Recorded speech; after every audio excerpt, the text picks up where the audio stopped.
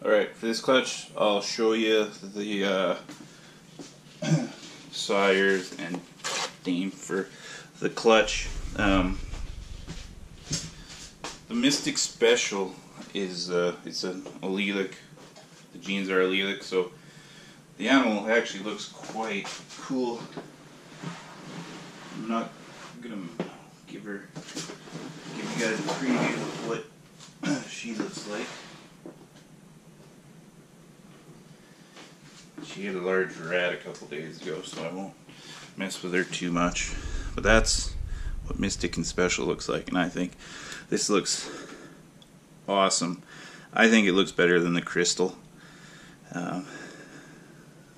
So yeah, this is more towards with the Special gene. I want to do a Mystic Special Clown.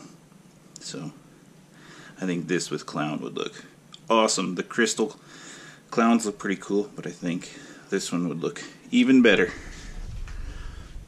And I'll show you the males.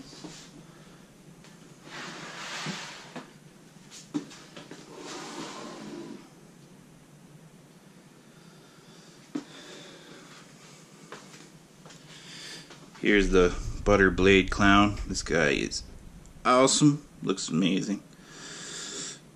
Don't mind the dry shed there. It's Canada. Gets dry in winter.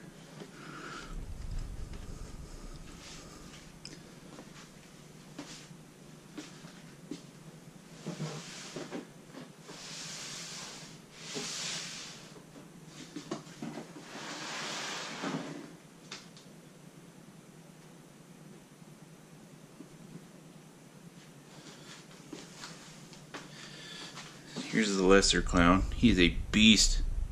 Beast eater, beast breeder, awesome all around male. I think I'm actually gonna sell him just because I have that Butter Blade Clown, so it's kind of redundant in my collection now, but he's produced clutches for me. He's been a good animal. Eats like a beast. Like, it's hard to believe this is.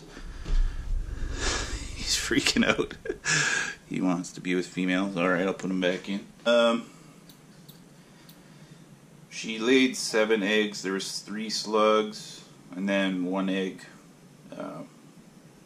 went bad through incubation. So yeah, let's see what we got. These ones are day 53. So yeah, I've been checking them out, checking the veins and stuff. I think we're ready to cut them out and see what we get. Alright, let's get to it. Get rid of these.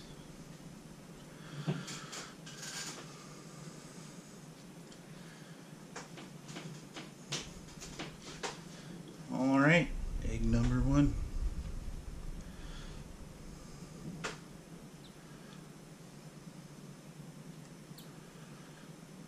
These eggs are quite juicy.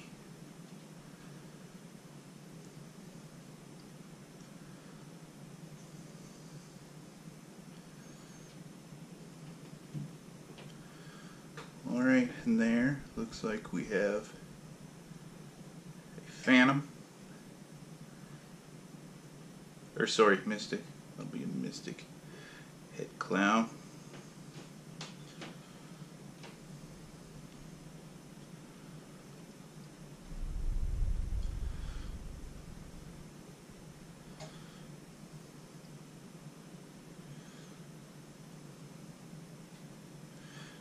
This clutch might have actually been a good one to do with razor blade.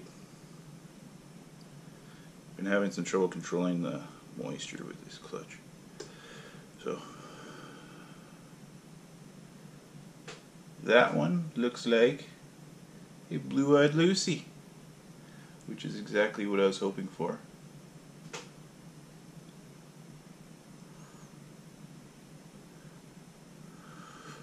I'd like to hit a special combo as well. Lesser special would be awesome, but it's awesome that I hit the Blue-Eyed Lucy. It's really one of the combos I was hoping to hit. If it's a female, even better. So that Blue-Eyed Lucy will be a Mystic and either a lesser or butter. So yeah, let's cut open this last one here and see what we got.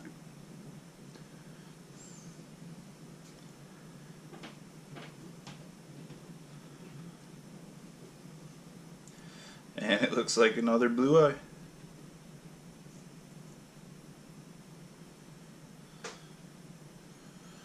Yep, another Blue-Eyed Lucy. I don't know if you can see that. Awesome. Hopefully one of those is a female. So, not sure. Well, obviously if I hit on the Blue-Eyed Lucy, there's not going to be any special in there. This one looks like... Oh yeah, that's a Mystic. So no luck on the special this time. But turns out it was a good move because I bought a special Het Clown female off of a friend of mine, Ballistic Pythons out of Winnipeg. So yeah, I was really pulling to get a special, but that's okay. I'm happy with what I got here. I'll be Het for Clown, so that's awesome. If one of those blue eyes is female, it'll be staying here. If it's a male, it'll probably still stay here. Because Mystic, which is arguably the same gene as Phantom, make awesome clowns. So, yeah. Any females in this clutch will likely stay here unless both of those blue eyes are female. I might sell one. Pop these back in the incubator. And I just have some stuff I wanted to share, ask some questions. So maybe I'll turn the camera on me for a second here, and yeah, we will discuss some stuff. Alright, now we got the camera on me. So yeah, just wanted to share something I've kind of found out with my breeder females this year. As we're going into winter, I've got females that go generally first half of the year, usually around March, April, to lay their clutches, but so they're starting to go off food, getting a lot more picky. They want smaller meals. So one thing I tried this year, which I haven't done in other years, is I've been trying to feed my animals, or offer my animals, chicks. I just buy the small chicks from my rodent provider. And surprisingly, I was feeding them to my males and stuff just to give some variety in the diet and stuff that feeds really heavily, feed well. I was offering them chicks here and there just to add some variety to the diet, try and make sure they're not overeating. So yeah, when the female started going off food, which would have been probably within the last month, I offered rats, like the ones that usually take a large or medium rat every week. They're starting to turn their nose up at everything. Try smaller rats, mice, didn't want any of it. But I offered them chicks, and they take the chicks. Usually they'll have a couple of them actually. So yeah, maybe that's something other breeders out there can work into their program, what they got going on. Help build them females up a little more, get a little more production out of them maybe. So yeah, that was just something cool I learned this year. I've only been breeding a few years, some years more successful than the others. I'm still having some trouble with slugs, so I think I need to get my temperatures more figured out, but it's kind of tough in this room. It doesn't have the best windows. And when I first moved here, moved my collection in, I went from a smaller room with carpet, baseboard heat and stuff, which seemed to work extremely well, to, you know, vent, heat, big window, no carpets, so everything was a lot different. So I had some pretty major issues come up when I moved the collection over to quite a new environment. I had to basically relearn all the settings of my equipment and stuff, and tried a bunch of different things to get the conditions to where they need to be. And getting there slowly, I guess. Some clutches are more successful than others. Maybe focusing too much on some stuff. But yeah, anyways, yeah.